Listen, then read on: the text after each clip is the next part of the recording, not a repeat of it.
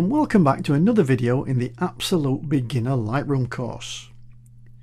In this one I want to show you how to make a new catalogue and how to move between catalogues. But before I do that, I want to explain a little bit about catalogues. Now a catalogue is a place where all the edits from your image are stored, like here. In addition to this, any keywords, metadata and previews are stored in it too, so every time you move a slider anywhere in Lightroom, it automatically gets stored in the catalogue. Now your images themselves, they don't live in the catalogue. They live here, either on your hard drive, or if you've got an external drive, on an external drive.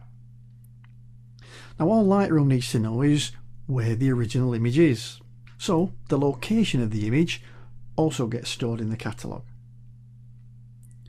Now a question often asked is, can I have more than one catalogue? Well, yes you can. You could adopt a multi-catalogue strategy. For example, if you were a wedding photographer, you might wish to have a separate catalogue for each client. Now the downside of this is that Lightroom can only search in one catalogue at one time. So for most users of Lightroom, a single catalogue is more than enough.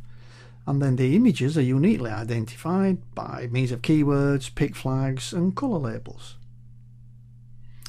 Okay, so let's make a new catalogue.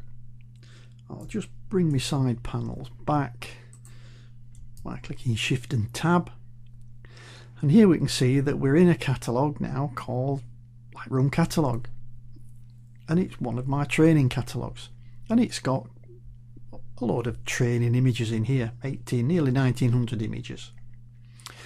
But let's say I'm a wedding photographer and I decide I need to create a new catalogue for a new client.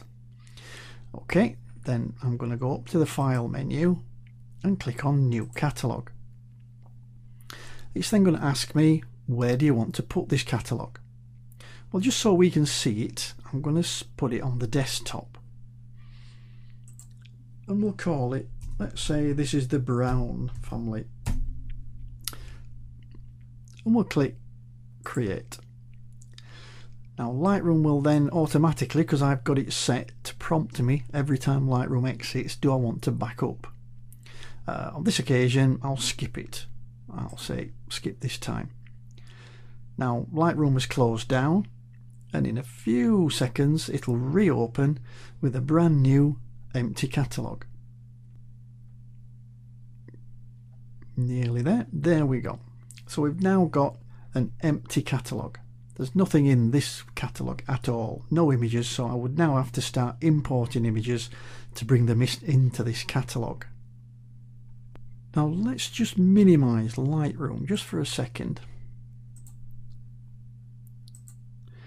And I'll show you on the desktop here we've now got a folder called Brown, and this is the catalogue folder that Lightroom has just created. If I double click to open that up, you'll see that we've got some files. Now there's a folder called the Brown Previews, and this is all the previews that will be generated when you start importing images into the catalogue. And here we've got the Brown LRCat. This is the catalogue file. This is where all the adjustments and everything are kept. Now these two, the LRCat lock and the LRCat journal, they're basically just admin files. You don't want to mess with them, and you don't want to delete them. But it's just to show you this is where all the heavy lifting is done. This is where all the adjustments go, and this is where the previews go. Okay, let's go back to Lightroom again. So we've now got an empty Lightroom. So how can I get back to my version of Lightroom or to my catalogue?